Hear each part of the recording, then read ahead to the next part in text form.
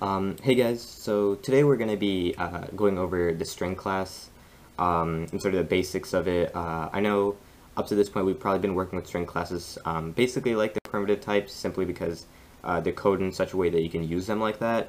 But strings are actually an class in Java. They're a type of object, so they're a little more complex than just primitive types like int or the character type or float. And they're also a little more practical in my opinion. They have a lot more functions pre-coded in. But yeah, so we're going to be going over string classes, learning how they work, some convenient functions, some things you have to be careful of when using them. So let's get started. And first thing we want to do when working with any sort of variable or class is how to initialize that class.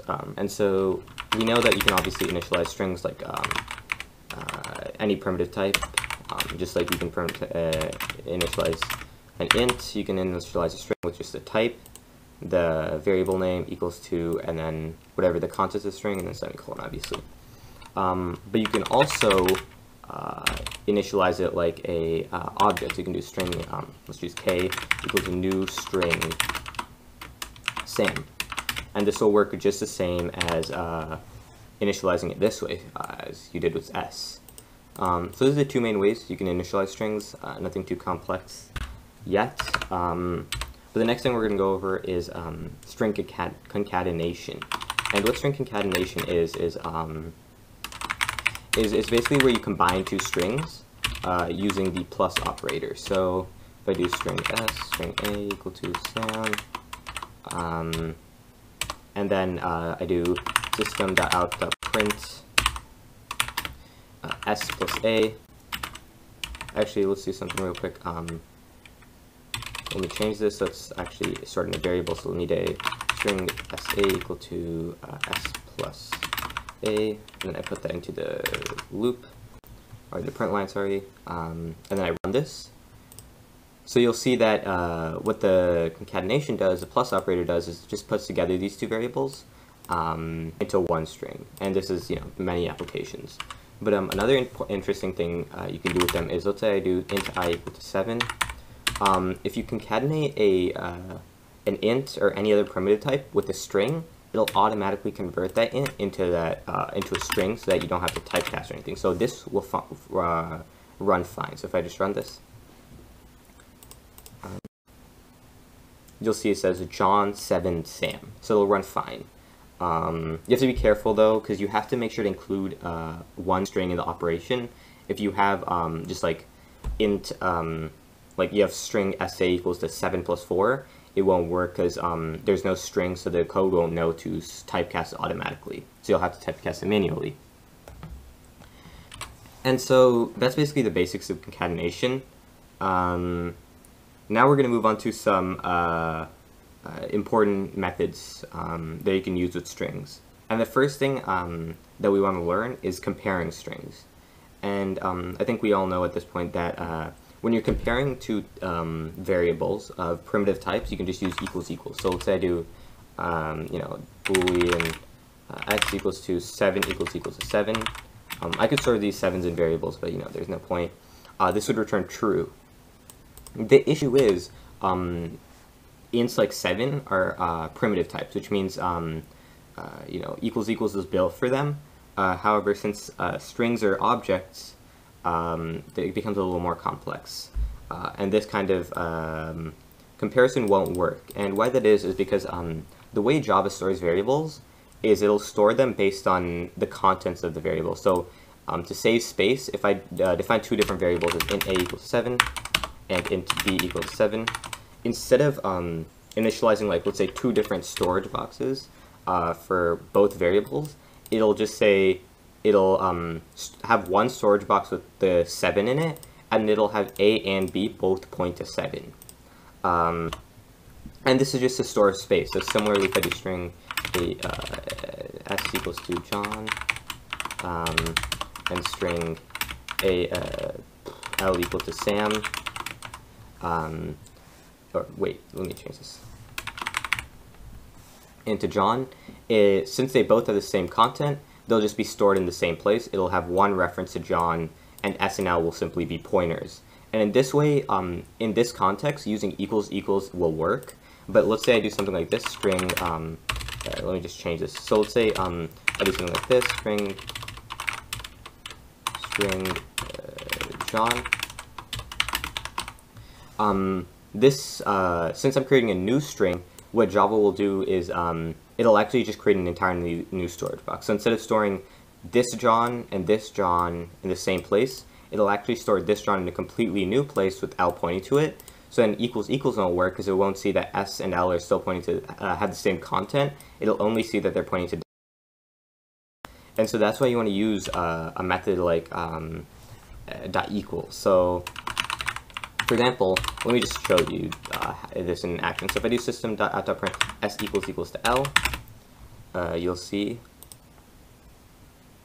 Okay. You'll see that it actually returns false, even though John and John, are the same contents. But if I change this to s that equals L, and I run it, okay, it'll return true. So that's a key thing you want to know with strings, and really any object. Trying to avoid using equals equals. Oftentimes you'll get errors, or you're just gonna be confused about what the problem is. I can't count the number of times I've used equals equals and then realized after like 50 minutes of debugging that I should just use dot equals to compare two strings. So make sure to be careful of that and be aware of that and use dot equals actively. Another important comparison method is a dot compare to method.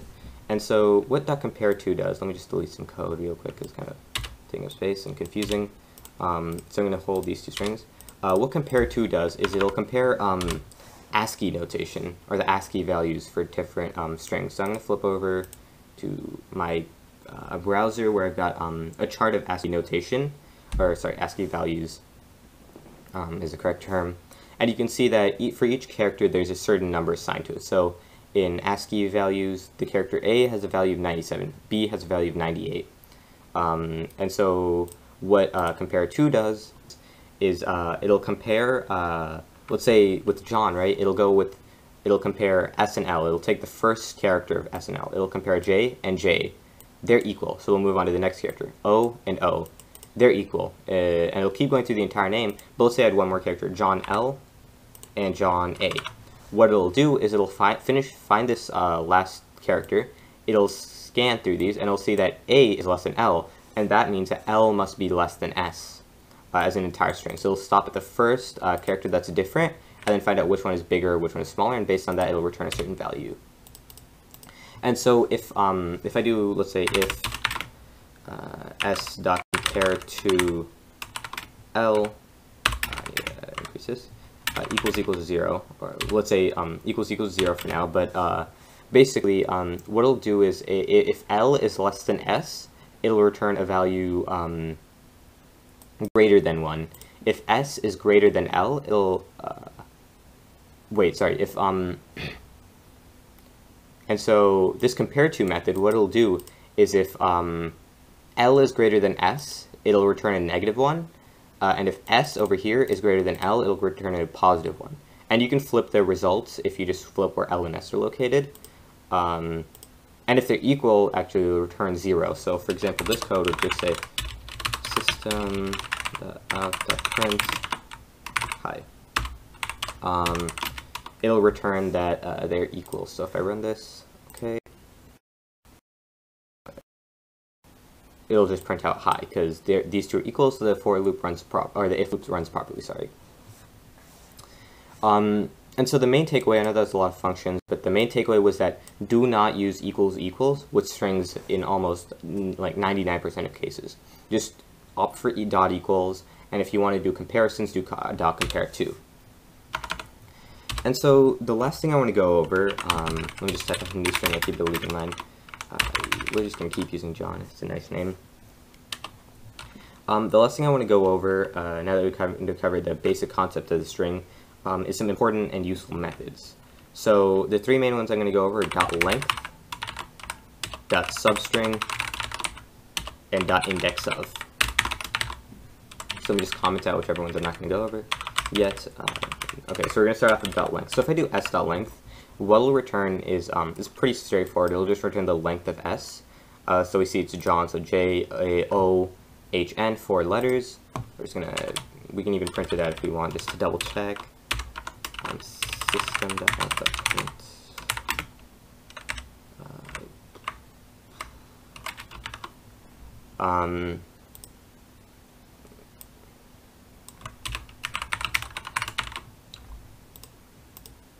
And so starting off with the dot length, what dot length does is it'll basically just, pretty straightforward, it'll just count the length of the string that you put in the front, and it'll just return that. So for S dot length, it should return 4, because J-O-H-N, 4.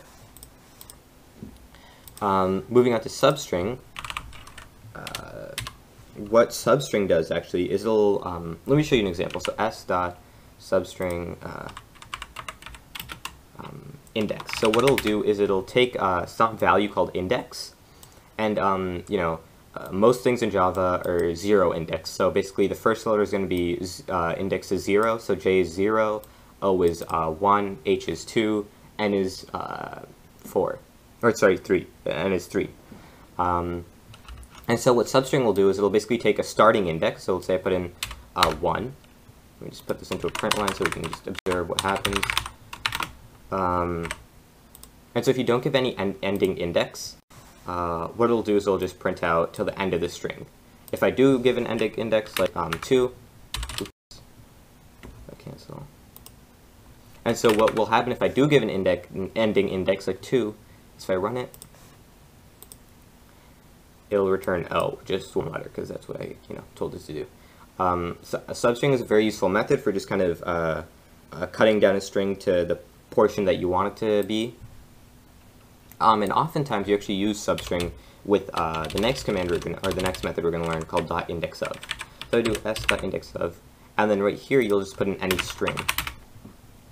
And what this function does is it'll return the index of the first occurrence of that string. So let's say I do hn. It should return 2, because it'll go J is 0, O is 1, H is 2, and it'll return where the first letter of the entire string starts, so 2. So just put some print line. Print. I'm going to run this. Okay. I'll just print out 2, right? And I can change this to, I didn't make a really big string, but let me change this to hello world real quick, so we add a few more words to work with. If I set this to world,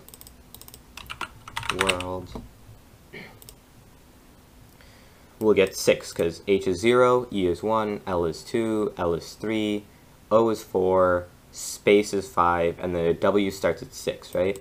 And so again, you can kind of use index of and substring together. So for example, let's say I wanted to cut out everything but the dot world, I could do s.substring